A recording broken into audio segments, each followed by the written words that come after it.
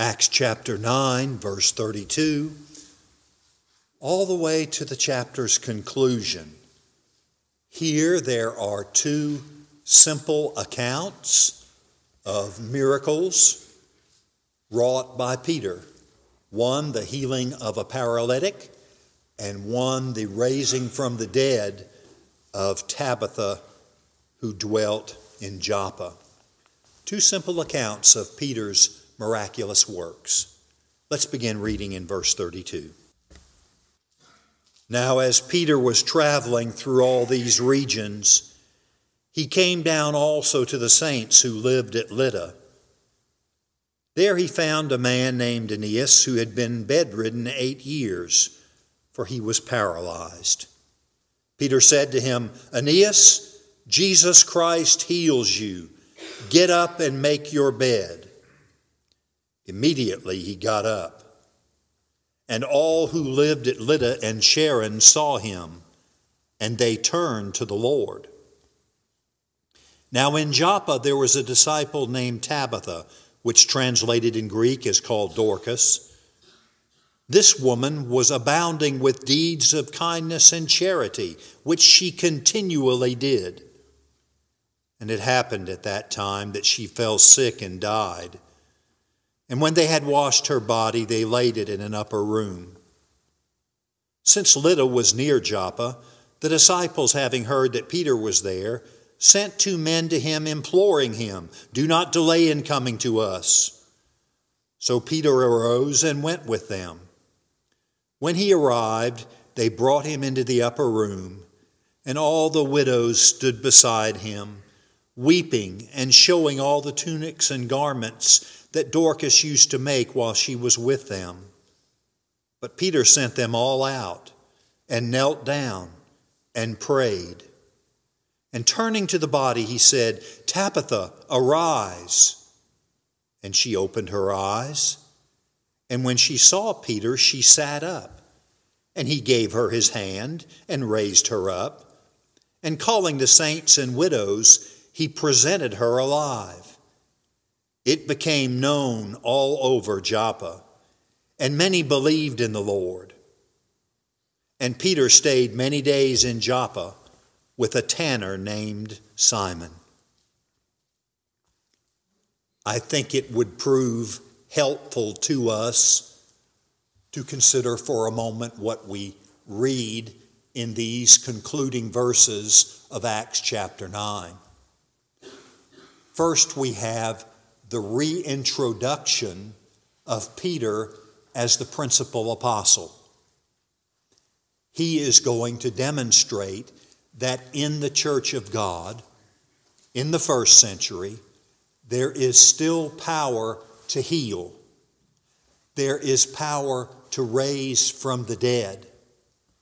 And these 2 miraculous healings, which Peter performs by the grace of God, will introduce us to the marvelous event of chapter 10, the opening of the gospel to the Gentile world in the conversion of Cornelius and his household.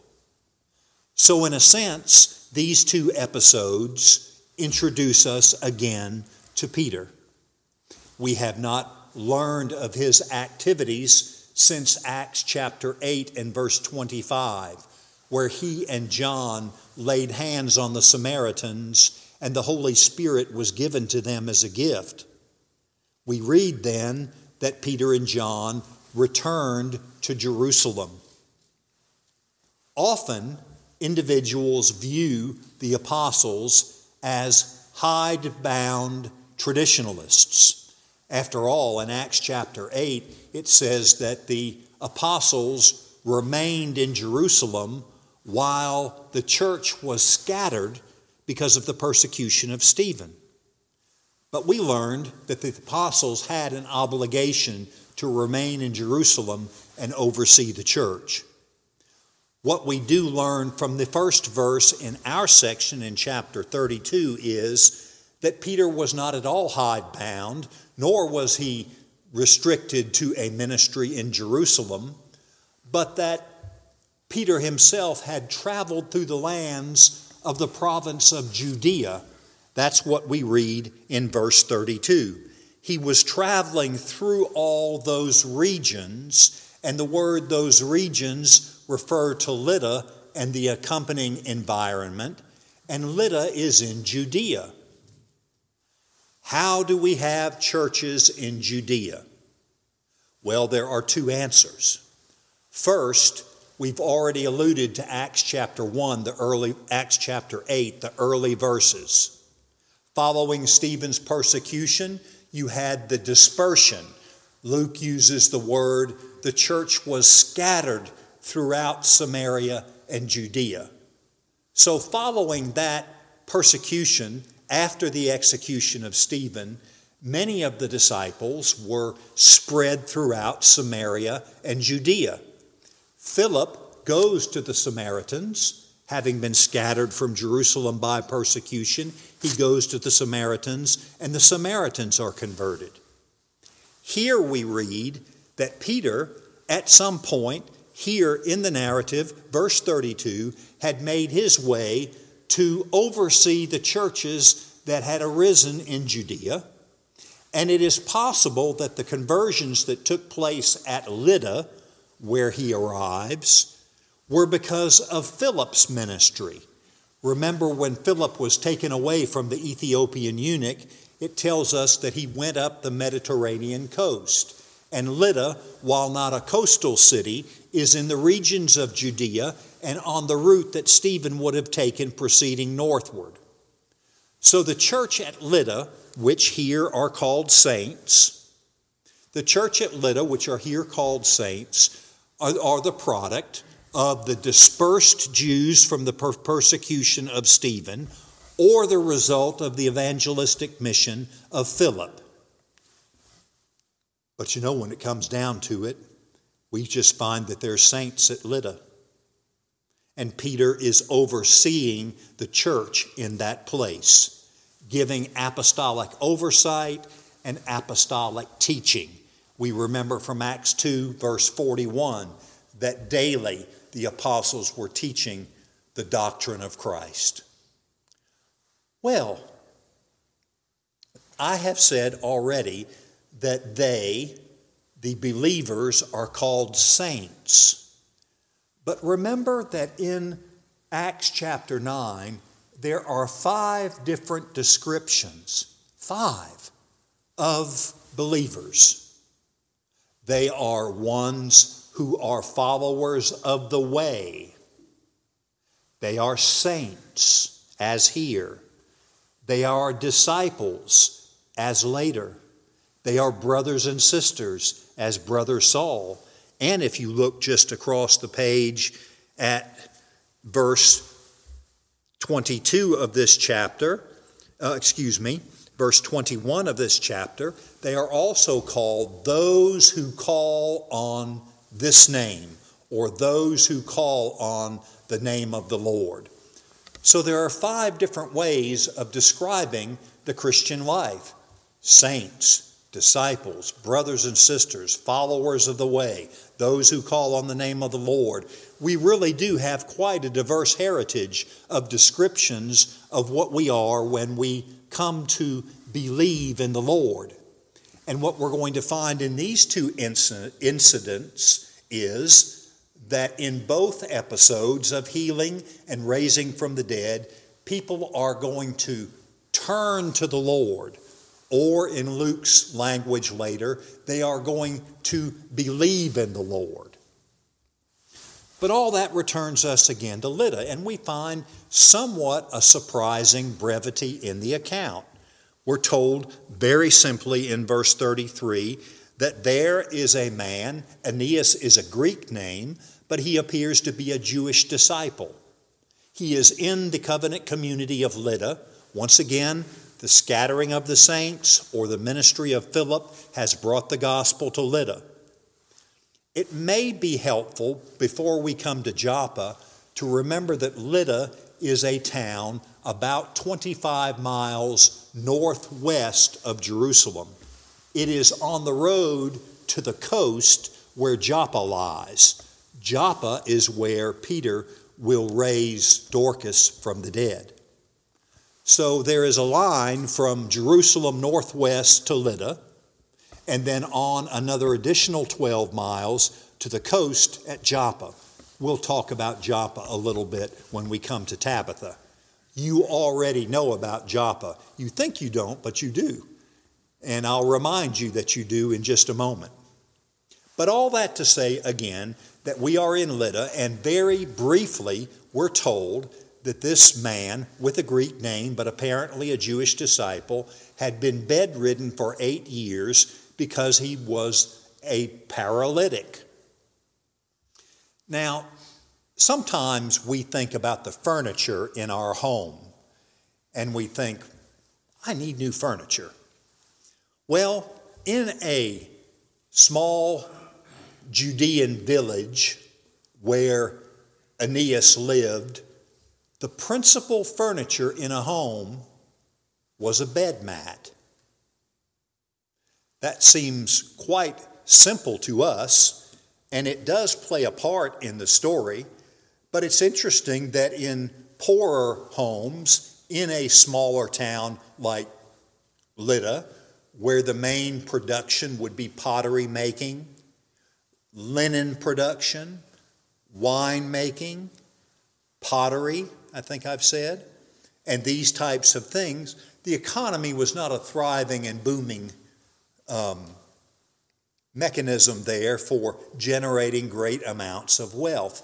But what we do have is the basic unit of furniture was a bed mat.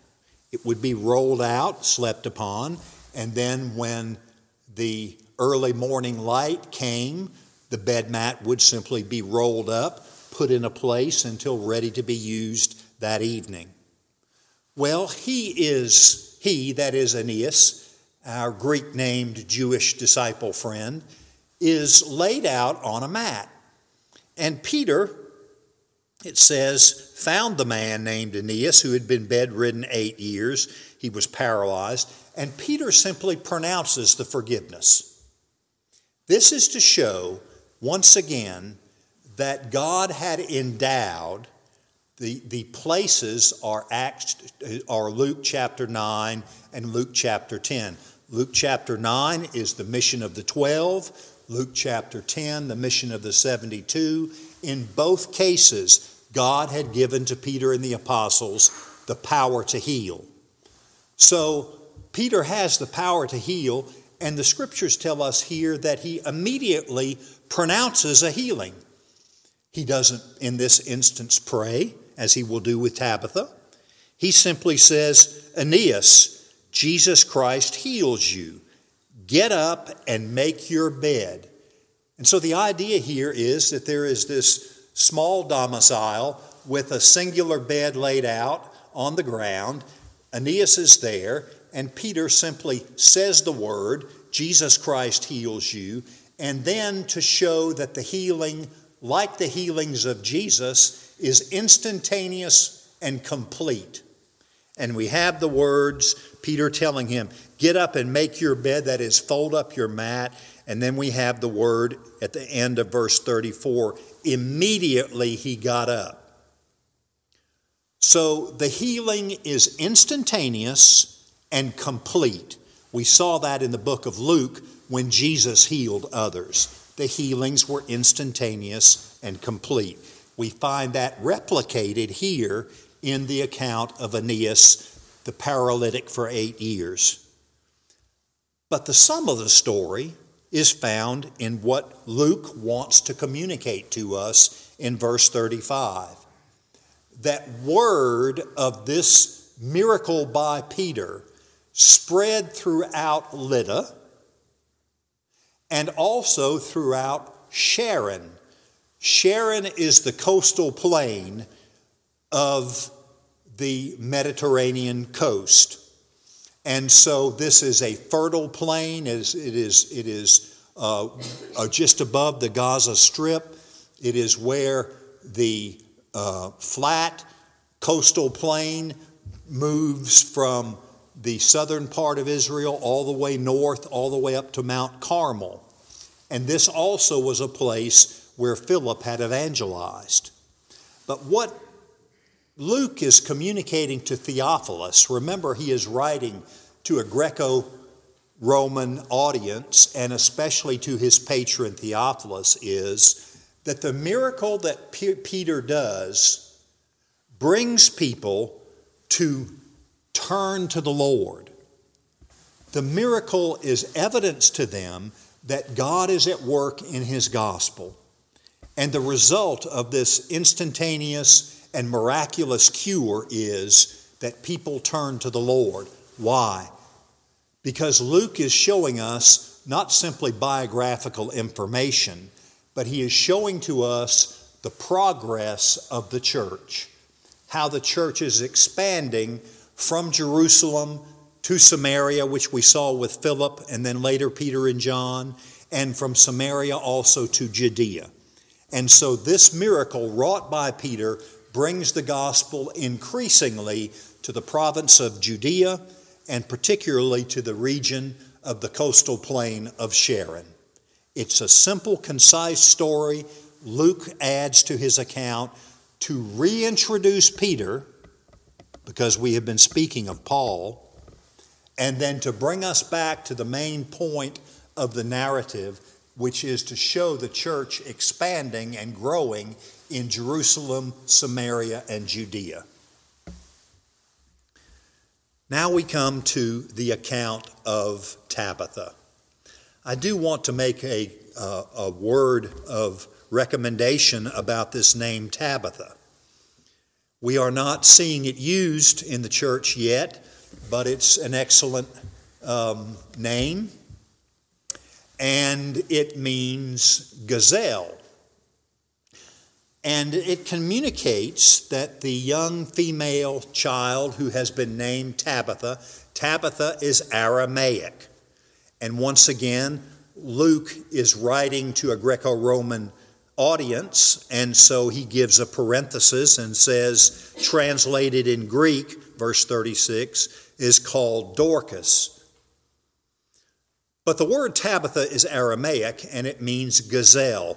And a gazelle is considered to be a graceful animal. So it would be the idea that the Tabitha is communicating that this young woman will be graceful. But it's also used in the book, the Song of Solomon, to refer to one who is beloved. And that is certainly apt in this context, because Tabitha, in Greek, Dorcas, but in Aramaic, Tabitha is beloved. And Luke reminds us and reintroduces us not only again to Peter, who is going to raise her from the dead as the principal apostle, but he also brings Tabitha before us as one of Luke's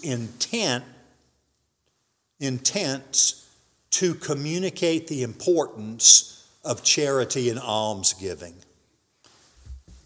The very first thing that Luke tells us following the introduction of her name and location is that she is a woman abounding with deeds of kindness and charity.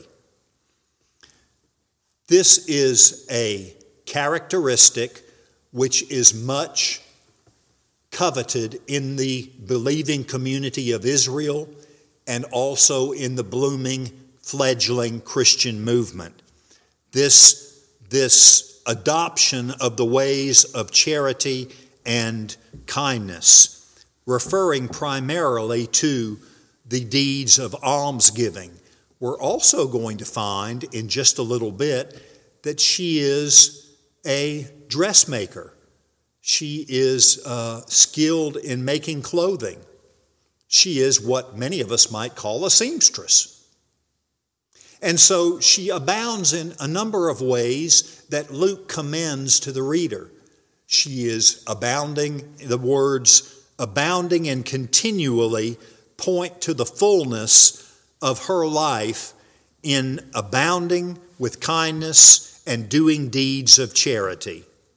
Then below we'll read some of the incidents in which she demonstrates her charity and her kindness. Some interpreters believe that this is evidence that she is a woman of some means, that she has some considerable wealth, and that this incident is located in her house, which has an upper room. So perhaps she has, in contradistinction from Aeneas, she appears to have a spacious and generous home.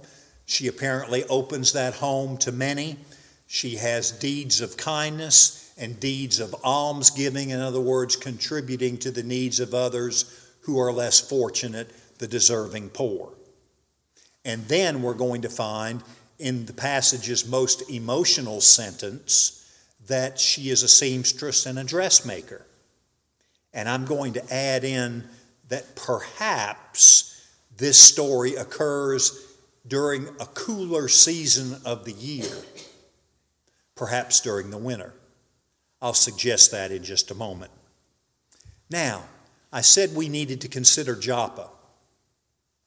Joppa is known to you because you will now remember that when Solomon built the temple in the beginning of the first millennium BC, in the 900s, when Solomon set about to construct the first temple, he took and sent in a barter agreement to have the cedars of Lebanon cut, and then they were put into the Mediterranean Sea at Tyre and floated down to Joppa. So Joppa is the seaport, the ancient seaport. We have historical records of Joppa all the way back to 1500 BC. It's a long-standing seaport. It is still in Judea, and it is the seaport most often used by Jerusalem. It's about 25 miles from Jerusalem to Lydda, where Aeneas lived, and about another 12 miles to the seacoast town of Joppa, where not only were the cedars of Lebanon floated down to Joppa, but Joppa is also the place where Jonah caught a ship to flee from the Lord. So you may not have remembered it, but Joppa is the place where Jonah disembarked in his effort to flee from the call to the Lord to go to Nineveh. So those are several references in the Old Testament that remind us of the significance of Joppa. Later, and in the next chapter, we'll find Caesarea being the port that Herod the Great built. Joppa had a very rocky coast and was somewhat treacherous in bringing vessels into that port, but it nevertheless was the seaport for Jerusalem. Later, Herod the Great builds Caesarea Maritima, which is on the coast, and that becomes the principal port. And we'll visit Caesarea when we visit Peter going to Cornelius in Acts chapter 10. And we are, in these two incidents, being reminded of Peter's principal place as having the keys to the kingdom and opening the door of the kingdom to the Gentiles with Cornelius and his household in the next episode. So we're being led into Peter's place of primacy again, having spent time in chapter 9 with Paul. Paul, as I said last week, will be out of the narrative for over 10 years. Not until the end of Acts chapter 11 is Paul brought back into the narrative, and it is approximately 15 years after the crucifixion. When we get to Acts chapter 11, I will detail that chronology and make it clear why we know we're approximately 15 years from the crucifixion, when Barnabas goes to Tarsus and gets Paul and brings him back. But we thought, as readers of Acts, we were getting into the biography of Paul. But that is dropped because Paul leaves Jerusalem and goes to Tarsus. And Peter is once again, having been prominent in Acts chapter 3 through 5, having been prominent in parts of Acts chapter 8, now Peter is reintroduced to us through these two miracle stories, and also introduced to the apostle Peter, who opens the door to the Gentiles in the conversion of Cornelius and his household. So there is a method in Luke's madness in bringing Peter into the narrative at this point. But all that to say, we're at Joppa. And today, if you go to Joppa, it's almost contiguous with Tel Aviv. There's Tel Aviv, and then just contiguous with that to the south is the ancient city of Joppa. And we've discussed it being the seaport for Jerusalem. There was more of a Gentile population there than there would have been at Lydda. But nevertheless, this Dorcas demonstrates to us, or Tabitha, the name I'm commending to us, the event shows that even in the believing covenant community at Joppa, they are disciples. It says in verse 36, now in Joppa there was a disciple named Tabitha. We've looked at the 5 names that describe believers. Here again we're using disciple. And Tabitha is here introduced as this charitable woman who is an almoner, a giver of alms.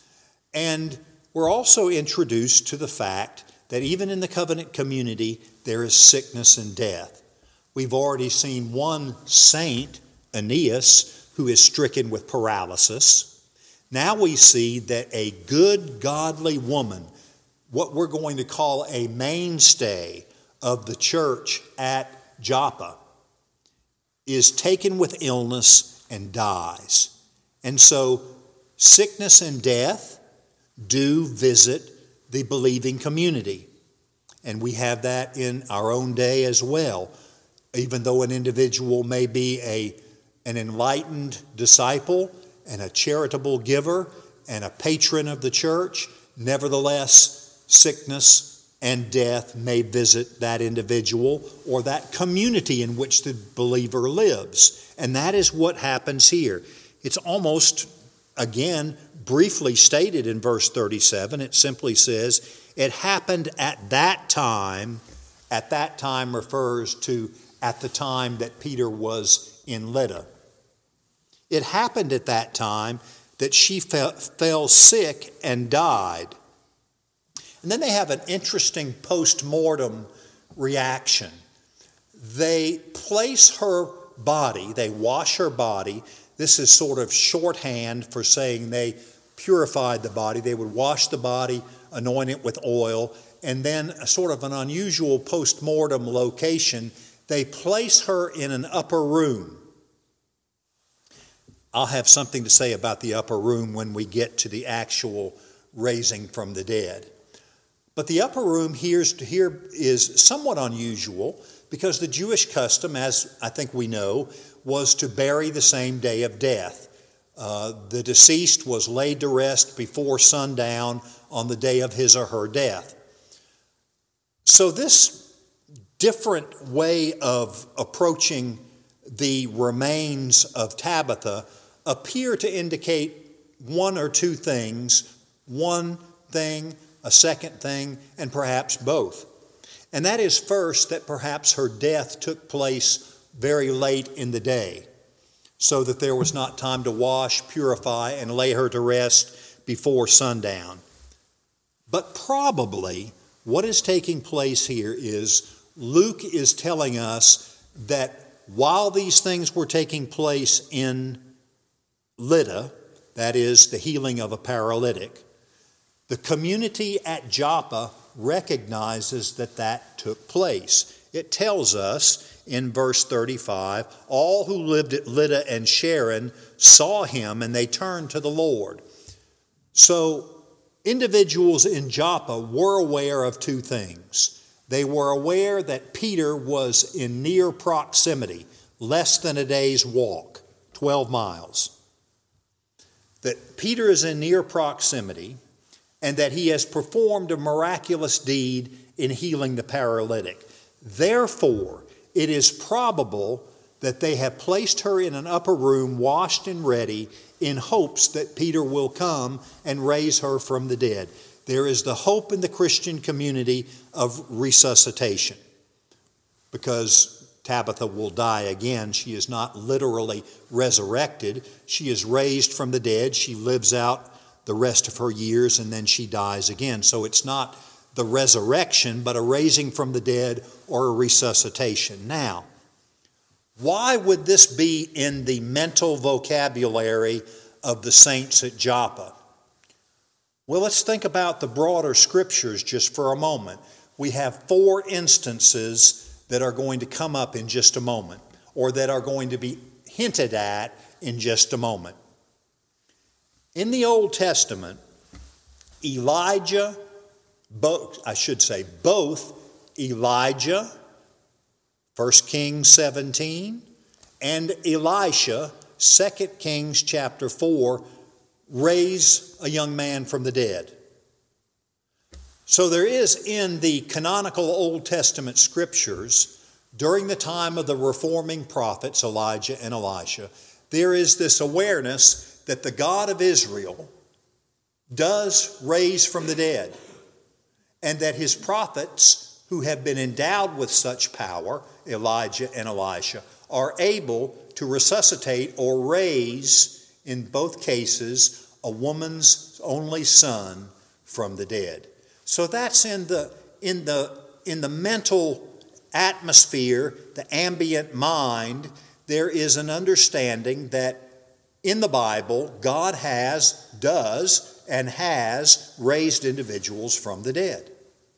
Secondly, in the first volume of Luke Acts, in the Gospel of Luke, we already have seen Jesus raise 2 individuals from the dead. The son of the widow of Nain, whom he raises from the dead on the funeral bier. And secondly, Jairus' daughter. So the Christian community is aware at Joppa, these who are called disciples.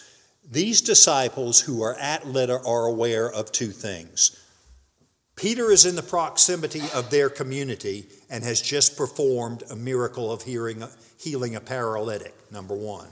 Number 2, under the old covenant, God raised individuals from the dead, and under the new covenant with Jesus Christ, they are aware that Jesus himself had raised individuals from the dead, and Luke chapter 9 and chapter 10, God had empowered his apostles with power to perform miracles. And so it would seem, and I think the best way of construing this location of her body and the calling of Peter, obviously those go together, and they indicate the hope within the Messianic community at Joppa that Peter will raise Tabitha from the dead.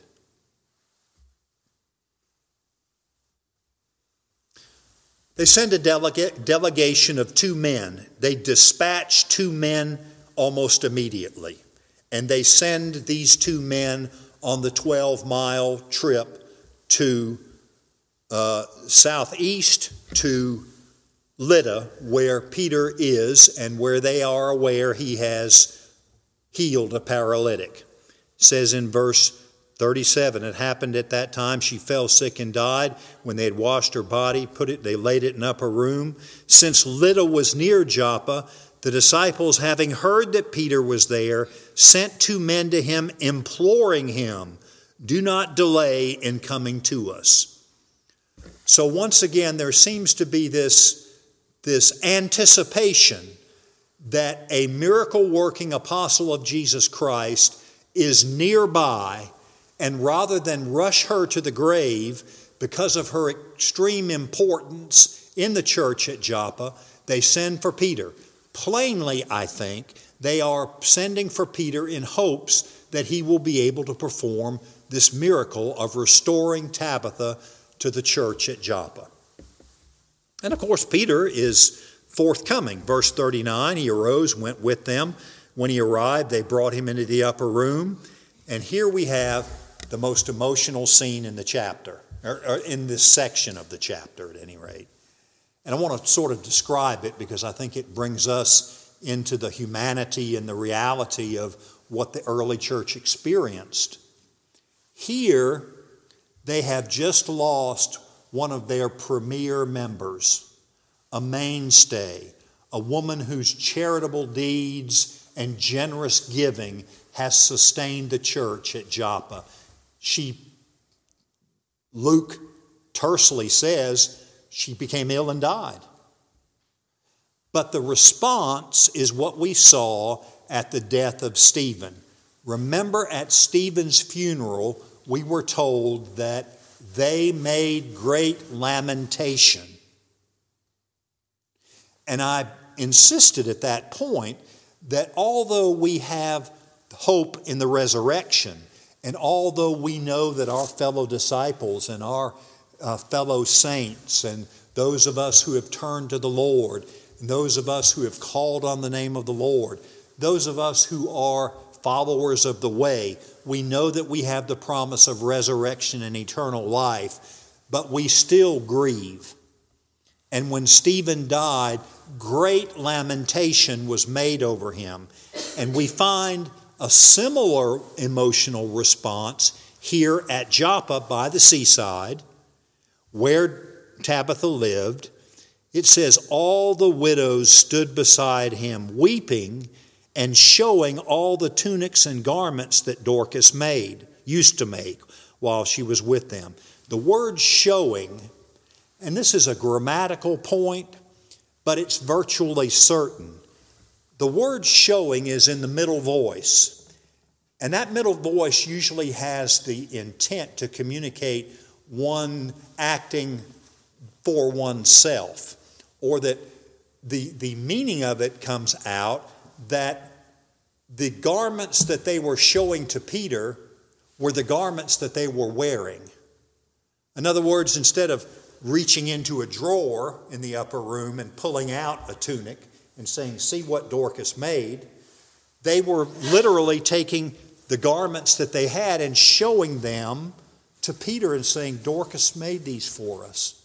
These are tunics or garments that Tabitha made while she was with us, and they were weeping in memory of her contributions to the church.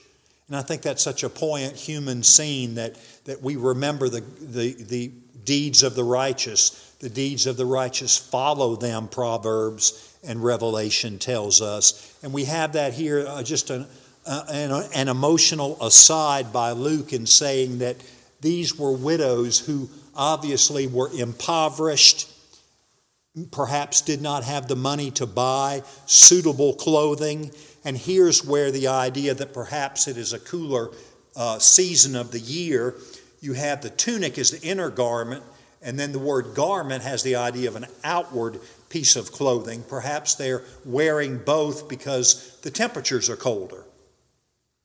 And they're saying there, perhaps in a chilled room, that look at what Dorcas made for us. These very clothes we're wearing were made by Tabitha. And they're weeping in remembrance of her and all of the kindnesses and charitable deeds which she had done, which endeared her to them. So the early church was very much like we are. We are also full of emotion and tearful response when we lose a beloved member of our church or in the Christian community, when one is taken in sickness and death, and we not only are saddened by that, but we may have remembrances of specific deeds and charitable acts that were done.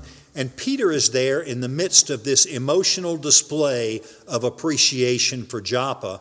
And now he does what Jesus did in the healing of Jairus. And I'm going to suggest here that what we have in the recalling of this resuscitation is somewhat informed by Elijah, Elisha, and Jesus, and an imitation of Jesus. Because what it says is here in verse 40, it says that Peter sent them all out. This is precisely what we have in Luke chapter 8 and Mark chapter 5 when Jesus heals Jairus' daughter. If you will remember, he sent everyone was weeping and so forth. He sent everyone out. And Peter here, we're in an upper room just like Elijah was when he raised the widow of Zarephath's son from the dead, was in an upper room. This incident is in an upper room. It seems to be Luke is recalling for the reader that just as God worked in the days of the reforming prophets, just as God worked in the days when Jesus was living, so God is at work today through his apostles. Jesus is still healing and raising from the dead through the work of his appointed apostles. And also the word Tabitha, arise. I'm not sure if you remember. I know you remember the cedars of Lebanon coming down from Tyre to Joppa. I knew you'd remember that. I knew you'd remember that Jonah was at Joppa. I'm not as confident that you may remember Mark chapter 5 and verse 41, where Jesus addresses Jairus' daughter, and he says in Aramaic, Talitha cum. Talitha, little girl, cum, arise. And curiously, what we have here is only one letter's difference. Instead of Talitha, little girl, arise, Peter here says, Tabitha, arise. There's a B instead of an L. Instead of Talitha cum, as Jesus said in raising Jairus' daughter from the dead, Peter says, Tabitha cum. And it almost seems to be an intentional mimicking of what Jesus did in sending out the people before he healed Jairus, and then using the words, Talitha cum, little girl, I say to you, arise. Here we have in Aramaic, Tabitha, arise, Tabitha cum. So there seems to be a saying by Luke here again that what Jesus did while he was on earth, he continues to do through his apostles in the current age of the new covenant and the beginning years, the apostolic age of the church. And so he kneels down and prays. And I think it's important that we see again in this particular instance what is repeated elsewhere by Luke, the posture of prayer. In these times of urgency, the posture of prayer is kneeling. He sends everyone out, and the Bible says he kneels down and prays. Now, Luke chapter 22 and verse 41, in the Garden of Gethsemane, the Bible tells us that Jesus knelt down and prayed. Later in Acts chapter 20, when Paul calls the elders from Ephesus to Miletus and prays with them, it says they knelt down on the beach and prayed together. So we have Luke bringing up in various instances this reverent response to the need, to a desperate need that puts Christians on their knees to pray. So we do have prayer as a legitimate and often appropriate, and one might say sometimes even necessary posture to urgent prayer. Peter puts them out, he kneels down and he prays and simply addresses her as he did Aeneas and says, Tabitha cum, or in Aramaic, Tabitha, arise. And the Bible informs us almost in a lovable way. It simply says she opened her eyes, just as the young boy that Elijah healed. She opened her eyes, and when she saw Peter, she sat up. And he gave her his hand, raised her up, and calling the saints and widows, he presented her alive to her wondering friends. And we can almost see this astonished, wondering reunion. Now, what the Bible doesn't tell us, and I think you may be thinking, what happens between death and resuscitation? Well, we have We've already named 4 instances of that in the Bible. 1 Kings 17, 2 Kings 4, Elijah and Elisha. They resuscitate young men. What was taking place in the experience of those young men between their death and resuscitation? The raising of the widow's only son from the funeral bier at Nain. What was taking place in his life between being laid out, purified, placed on the funeral bier, and taken out perhaps the same day for burial? What took place? We're not told in that incident. We're not told in the instance of Jairus' daughter. What took place? The Bible simply doesn't speak to that issue. So anything we might say would be at best a conjecture, probably better labeled a speculation. And the reason I mention that is we have news accounts of people telling us what happened in their near-death experiences. Whether or not those can be trusted, I'm not in a position to make a judgment like that. I don't know. But what I do know is the Bible does not reveal what takes place. Were they kept in sort of a soul sleep, anticipating the resuscitation?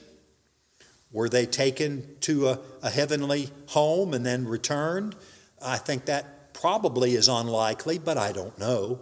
And the Bible doesn't say. So what I would say is we probably shouldn't speculate and probably not invest a great deal of belief in what is told us by these often media-reported instances of an individual apparently dying and then hours later being resuscitated and coming back to life. Apparently that does happen, and apparently in places where the gospel is prospering and in third world countries, it appears there are instances where people are resuscitated by Christian ministers. So I would not rule out at all this being a possibility in our age, but I would rule out the speculation because the Bible simply doesn't tell us what took place between death and resuscitation in any of those 4 accounts. Now we conclude with the simple statement that will prepare us for a dramatic leap forward in the narrative. It simply says, Peter stayed. Well, I should say that the miracle of healing Aeneas and the miracle of raising Tabitha from the dead is narrated by Luke as both accomplishing the conversion of others. It says in verse 35, they turned to the Lord. It says in verse 42, many believed in the Lord. So these miracles, these 2 simple miracles that are recorded to introduce Peter to us for chapter 10, these 2 simple miracles do turn individuals. They are attesting miracles that attest to the truth of the gospel. They are effectual in producing wonder and amazement and also faith and repentance.